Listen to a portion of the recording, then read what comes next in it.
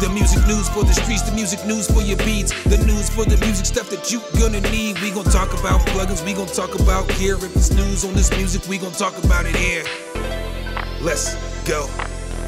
What up, guys? Welcome back to the channel. It's your guy. Some. Hit the keys. As you guys can see, I'm no longer in the gym. I've just recently moved to a new place here in Atlanta. So I finally set up my full studio. So I figured I would give you guys a full studio tour, show you guys some of the new items I have, and just let you guys see what's going on in here. Before we get started though, I do want to send a special shout out to the sponsor of today's video, and that is Zounds. If you don't know what Zounds is a great place for musicians to get gear, especially if you're low on funds, because you can get a lot of things from Zounds without a credit check. All you gotta do is set up a payment plan and boom, you can get the equipment that you need. With no further delay, let's get right into this tour, baby. All right, guys, so we're just gonna use my cell phone to get this. It's just easier that way. All the audio is also gonna be off my cell phone too as well. But let's go ahead and start over here in this corner. So over here in this corner, you'll notice that I have a guitar. It is a Squire Strat. I am extra doo-doo at playing the guitar, but I still practice. I'm trying to get better. Over here next to that, we have the synth rack. So this is actually a Jasper synth rack. I had to order this off of Toman because they don't offer these in the US, but it's all good. It got here in like 3 days from the time that I ordered it. The first synth I have here is my ASM Hydrasynth. This was the first synthesizer that I ever got. I absolutely love this thing. It sounds great. You can do crazy stuff with sound design on this. It's just an amazing synthesizer. Above that, I have a Sequential Take 5. The Sequential Take 5 is also a very solid synthesizer. Between these two right here, I'm not sure which one is my favorite because the Take 5 is newer, but I probably love them both equally. They're probably my two favorite synthesizers. Above that, we have a Yamaha Modi X6. So this synthesizer is very solid for getting like realistic tones. So I can get like pianos, guitars, all that good stuff out of here. Absolutely love that for that. You can't beat it. Above that, we have the Novation Bass Station 2. So this is a really good synthesizer for making bass. I really needed a mono analog synthesizer. It's one of the newer synths to the collection, but I love this one as well. And then over there to the right, we have an Arturia Micro Freak. Very good synthesizer too. Very good starter synthesizer. If you're looking for something to get started with, this or the Mini Freak would definitely be some good selections that I would choose. Underneath that, we have guitar pedals. So I have them all put on a little rack here. So I have a few different pedals, and I also have my SP404 on this rack because honestly, I don't really make beats with the SP404. I use it more for like performance, and I use it for the effects. So it's got a bunch of solid effects in it. Next to that, we have the Blooper pedal. I've just recently got that. Very solid pedal. I've used it a little bit. I'm already falling in love with it. Next to that, we have the M1 modulation pedal from Walrus Audio. It is a lo-fi pedal. I absolutely love this. That's my favorite pedal of them all. You get some really nice tones with that. Next to that, I've got the Dreadbox Darkness. So this right here is a dark reverb pedal. It sounds good on some things if you're looking to make like trap beats or drill beats or stuff like that. Underneath that, I have two IK Multimedia pedals. This X5 pedal is probably one of the most slept on pedals out there because it's got a bunch of different effects that you can use in there, and they just all sound great. Next to that, I have Tone X, which is another slept on pedal. This one basically emulates a whole bunch of different amps and different cab simulations and stuff like that. So just very solid for your guitars. You can also use it for synthesizers and stuff like that. Underneath that, I have my old Mackie mixer. I've had this mixer probably for about 14 years. I used to use this when I did shows and all kinds of stuff, but now it works out pretty well because I can route all my synths into this. And it makes it cool for like when I'm doing like live streams now. I can basically use all my synthesizers at the same time on a live stream. Then I can also plug the microphone into the first slot, and then I leave the second slot right there for my guitars. You'll see that I do have panels up in the background. Don't laugh because some of the panels are on boxes because I'm going to need more panels. I only have 6 of them at the moment. So I didn't want to commit to nailing anything into the wall until I got all my panels. So, you know, some of them are in boxes or whatever. It's all good. Underneath the synth rack, I have a wireless mic back there. Here's a pro tip. If you want to hide your horrible cord management, just stick a box in front of it. And then underneath that, I have a box full of cords that I use with all the synthesizers. So you see, like I have, you know, my guitar chords, and then I have just different chords, MIDI chords, different chords, so that I can route the pedals and route all kinds of things in different directions.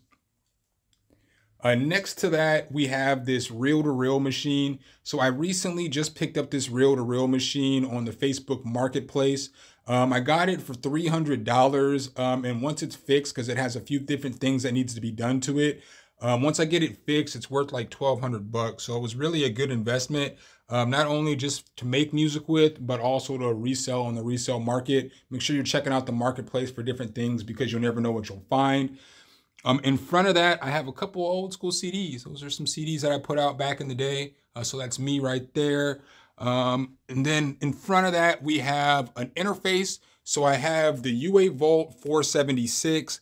I use this interface whenever I'm using my PC laptop. So basically, I plug all my synths and all my stuff in there, and then I record into my PC laptop with that. Right here, we have this brush. I know a lot of people ask people with synths, how do you keep your synths clean? Well, if you grab this brush, you can just easily brush off all the dust, and it'll work wonders. Like this mixer right here was super dusty, but just using this brush, it cleaned it all the way up and got rid of all the dust.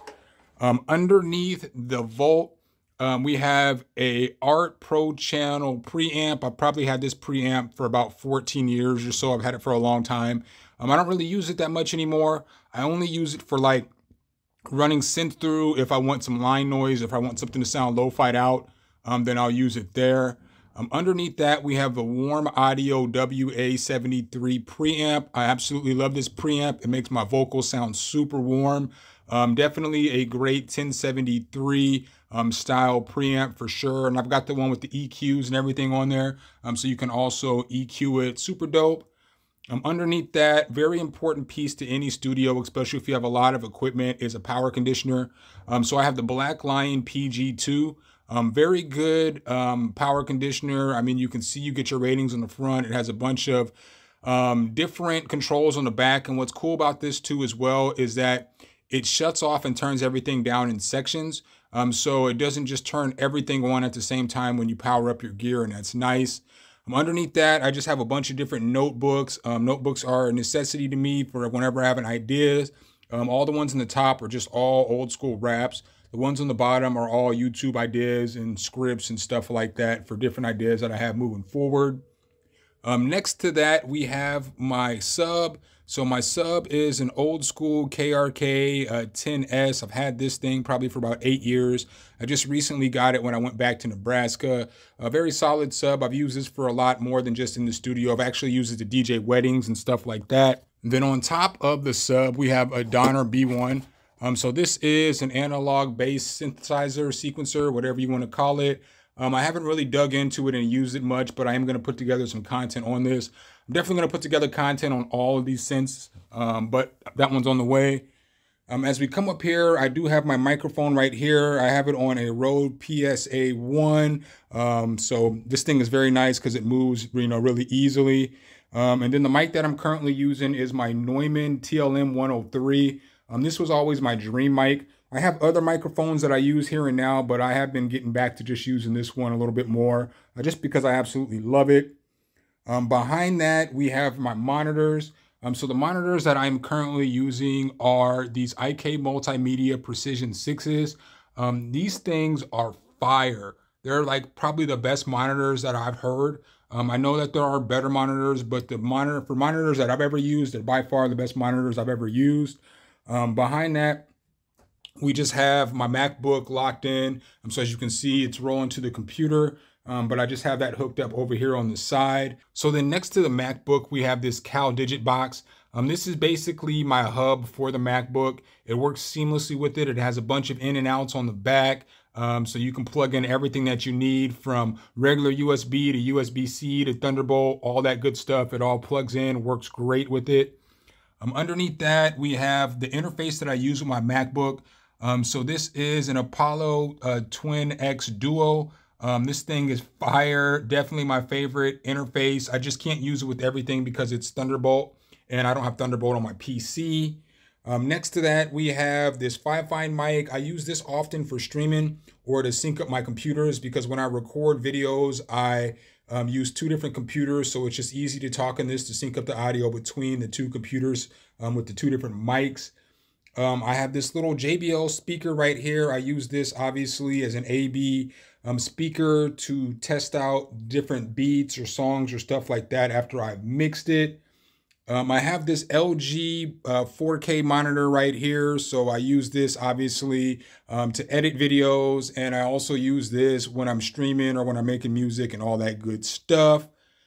In front of that, we have the Novation FL Key 49. Very solid keyboard, especially if you're an FL Studio user, because you can maneuver all throughout the DAW with this keyboard. Highly recommend if you're an FL Studio user, this is by far the best board that you can get because it's just fire. You know, just got a regular keyboard, a mouse, Boole's mouse pad right there. Back here, I have the Arc Studio. So I use this as my room correction. And then underneath that, I have an old school Steinberg UR22, and I use that for streaming in this room. So my other interfaces aren't capable to stream audio out into an Elgato HD 60S Plus, but that one is, so I use that. I got this stress nut right here. It's the only decoration I got in the studio currently. I got that from NAMM, so it's more so just a memory from NAMM. I keep post-it notes and a pen back here in case I ever have ideas and I just need to make some ideas real quick. Over here, you'll see that I have a camera.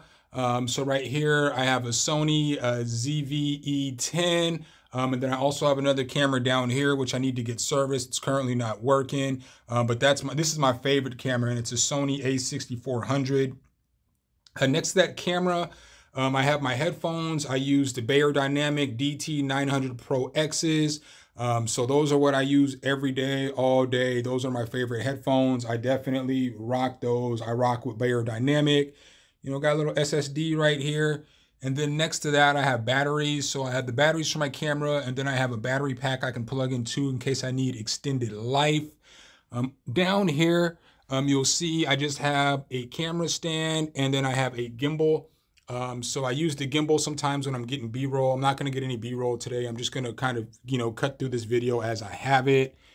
And then over here to the right, I have another pedal. This one just won't fit on the pedal board, but it is a Boss ME80. I probably use this pedal board the most because it has so many effects on it. It's got like 80 different effects and a bunch of different combinations, and you can do so much with it. Over here, I have a mic shield in the corner kind of hanging out. And then as we look in here, this is kind of like my mic locker. So as you see here, I also have this Sphere DLX. It is fire. You know what I'm saying? Very good microphone.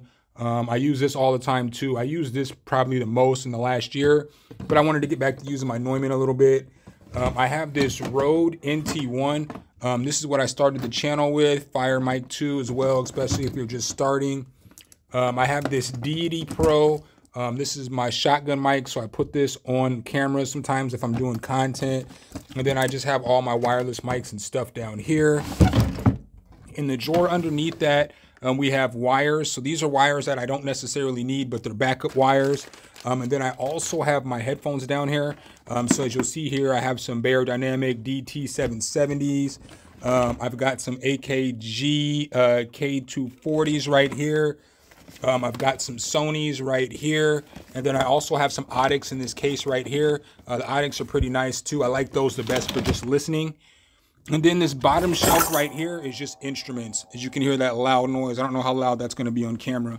So I've got everything from kalimbas to hand drums. I've got a hand art right here. I've got harmonicas. I've got a ton of percussion instruments right there. I've got a hand drum. Just a lot of good stuff to use when you're making music. You can get some good grooves. So as we turn around right here, you'll see I've got a couch in here too as well. So if somebody's coming in here to hang out or do music or something like that, I've got a place for them to sit, you know what I'm saying? So they could be comfortable and all that good stuff. But we're not done. We've got one more section that we're gonna check out real quick. So as we come out here and we look around, we have another little studio section area. As you see here, I've got a C-clamp because I want to start doing some streaming out here and stuff like that. So we've just got this clamp all put into place. But as we look down here, I got my MPC Key 37 out here. I've also got a record player out here. I've got some IK multimedia MTMs out here, iLoud MTMs. These monitors are fire as well. Absolutely love these. I used to have some Atom Audio T5Vs, but I actually like these a little bit more. They do cost a little more, but I absolutely love the sound you get out of these monitors. Over here, I have my Yamaha Seek Track. So with the Seek Track, this is something I play with on the couch very often. I kind of wanted to put an area out here like this too, because I do like to lay down like this and just work on music, you know, and watch some TV and stuff like that. That's kind of one of the ways that, you know what I'm saying, I get it in when it comes to music. Over here next to the TV, you'll see I also have some records. So I've got some quality records in this box right here. As you can see, I've got this Michael Jackson Off the Wall right here. But I've just got a bunch of records I can sample, like Al Green's Greatest Hits. We've got some Rick James. We've got some Marvin Gaye. We've just got a whole bunch of good stuff. We've got some Stevie Wonder. We've just got a bunch of good stuff in here. Gladys Knight and the Pips, Aretha Franklin. I mean, I've got a ton of good records over here. And then the last little thing I have over here is I have this Arturia Mini Lab 3 right here. I keep it out here because I'm going to use this when I'm streaming. And it's easier to have it in this area since I have another MIDI keyboard in the room. Got a camera for my grandpa, rest in peace. You know, he used to love that camera. And then I have some headphones out here I can just grab if I need them. So I got some Shure up here. And then up at the top, we've got the Thriller and we've got the Janet Jackson. All right, guys, so that's the studio tour that I have for you guys today. I just want to make sure that I say, just because you see all of these things here in my studio, it does not mean that you need to go out and buy all these things to make music or do anything like that. Obviously, I make YouTube content, so having all this stuff is really good for me to be able to make more content for you guys. I do a lot of sound design and a lot of stuff behind the scenes. So some of this stuff might be necessary for me, but that doesn't mean that it's necessary for you guys. I also want to send a very special shout out to you guys. I just want to thank each and every last one of you guys that watch this channel, because without you guys, this wouldn't even be possible. I keep saying it and I'll say it again, time and time again. Thank you guys. I also want to add one last thing that I know if you guys have been watching this channel for a while, you guys have seen that your boy has gone through a lot, especially over the past year. So if you get anything from this channel, don't take it, don't let it be the music, don't let it be plugins, don't let it be gear reviews. Take that you can literally do anything that you want to do if you put your mind to it. You can get yourself out of any situation as long as you try. You can put yourself wherever you want to be in this world as long as you put forth the effort. You don't give up and you keep going and you keep pushing every single day, because those bad times will pass. And then sooner or later, you will be seeing nothing but good times. So make sure if you guys do like this content, though, you drop a whole elbow on that like button, hit subscribe and that notification bell. So every time we bring you guys a new video, you could be the first to see. Appreciate you guys' time as always. And I'll catch you in the next one. Peace.